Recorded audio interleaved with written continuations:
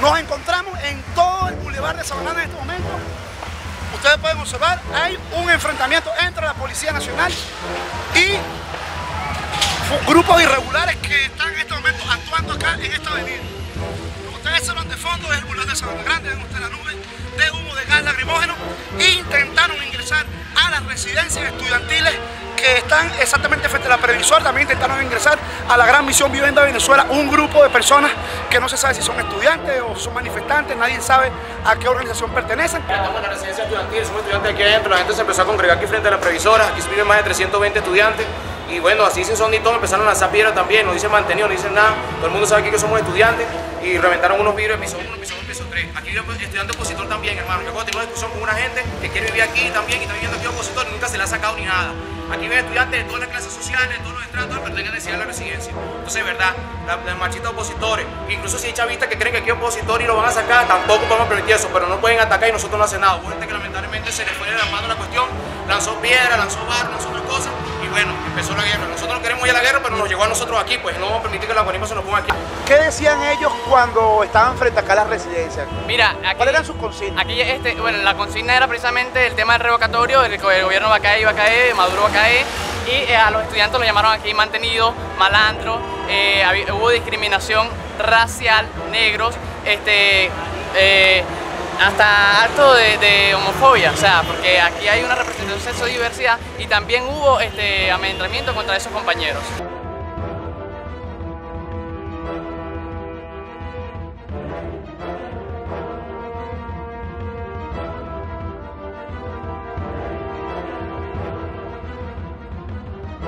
¿Qué te pasó? Cuéntame, ¿qué te pasó? Bueno, hermano, la gente de la oposición agresiva vino, mira, me maltrataron, me cayeron a peñonazos, me jodieron. Yo estoy defendiendo la revolución bolivariana y estoy defendiendo los estudiantes. ¿Tú eres aquí del movimiento No, yo no soy, yo pertenezco al movimiento revolucionario Boina Roja. Aquí estoy defendiendo la revolución. ¿Qué te hicieron? Bueno, me agarraron, me cayeron a palazos, me metieron peñonazos. Mira, aquí está una de las agresiones, por el cuerpo también tengo. Todo lo que me hicieron. ¿Ves? Entonces vienen por ser chavita nada más, puro cifrinito, por culpa ellos cerraron el metro, mira todo lo que hicieron, ¿ves? Aquí seguiremos en la calle, si no seguiremos, aquí sí vamos a defender la revolución, vamos a defender la patria. Estamos tratando de defender la vaina. Los muchachos con una fruta y quisieron venir a agarrar las cosas. Coño, quisieron, mira, aquí hay un chamo que se pone a vender fruta, los hechos vinieron a estarle jodiendo el puesto del chamo de la fruta, agarraron los tambores, los tiraron para allá y nos está defendiendo porque coño no quiere que vivir la vaina en paz. Los hijos andan con un saboteo, una mamagüey, entonces la quieren agarrar con uno.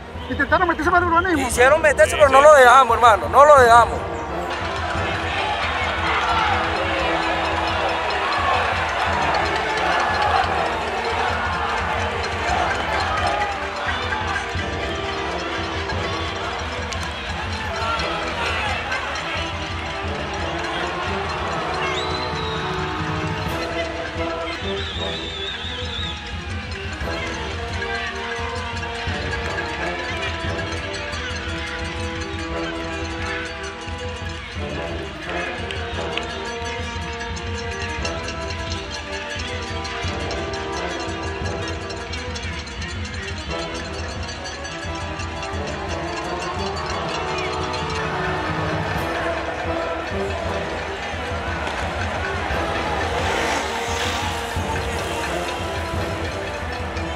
¿Cómo se llama este edificio? OPP 18. ¿Estamos en dónde ubicados? Plaza Venezuela unía las acacias. ¿Qué pasó aquí? ¿Qué pasó con unos manifestantes con ustedes que estaban por acá? Empezaron a lanzar piedras, a hacer desastre, para acá empezaron a lanzar bromas para acá, piedra, y nosotros también la piedra que lanzaron también se la respondimos porque entonces salimos a calmar la broma y empezaron otra vez a venirse para acá, agarraron los pipotes para trancar y para prender la aire en cartel. Nosotros prohibimos eso, salimos y no dejamos que hicieran eso. Le tumbaron el puesto al muchacho de la fruta. ¿Qué pasó con el muchacho de la fruta que vende ahí? Pues quitaron sus tablas para ellos armar su guarimba aquí, se querían meter para el edificio porque vino un coloto acá, bomba lacrimógena.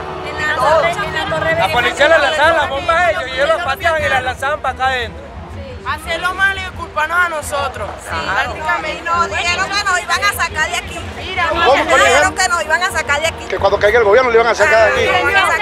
Se acercó un muchacho. Amigo, hubo un señor que se acercó y me dijo que dejara de estar peleando, que si le diera un apartamento que me metiera para adentro, que a él le están pagando por joder a la gente. Botella, toda vaina. Mira, de la UCB subió un grupo de estudiantes y que de lo más tranquilo, y hace rato lo vi por ahí atrás, encapuchado con una bolsa de piedra. Botando guaripa.